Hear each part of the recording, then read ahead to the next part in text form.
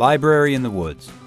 For readers who prefer to immerse themselves in a book and its words, The Library in the Woods was designed to envelop them in a cocoon of natural sights and sounds far away from the distracting urban noise.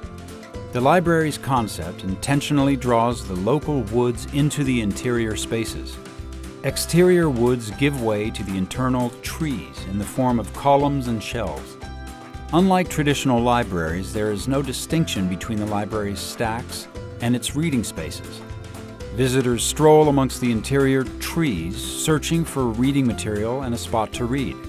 In addressing the main design challenge of a heavy load on wooden columns, the author cleverly employed a lightweight concrete bubble deck slab for the roof. Who wouldn't love to read their favorite book here?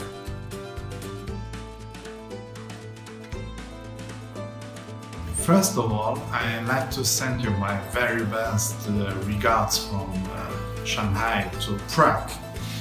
Since several years I work together with this fantastic INSPIRELI team, and I'm very happy to present you and to congratulate this young South Korean architect, Jinseon Noh, for his fantastic project for a library. This project, this library, is projected in an urban context, but on a sustainable way with new techniques. And so I'm very curious to see the other projects in a few weeks in Prague.